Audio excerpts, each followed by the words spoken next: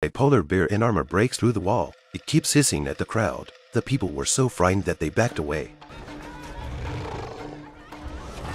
But just then, a little girl named Alice stepped out of the crowd. After Alice's persistent persuasion, the polar bear calmed down. Alice thinks that polar can fight with humans. It would only hurt more people, and it won't save her friend Roger. And then Alice was ready to rescue Roger and a polar bear. They had to stop the bad guys from hurting Roger. They picked up speed and headed for their destination. Soon they arrived at the battlefield. The polar bear hissed at the bad guys. The bad guys were scared. Alice and Roger were thrilled to see the polar bear. The bear told the kids to leave.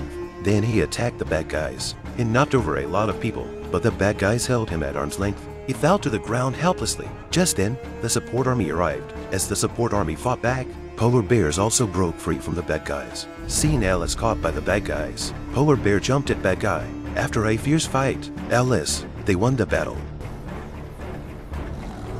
And finally the polar bear roared in victory.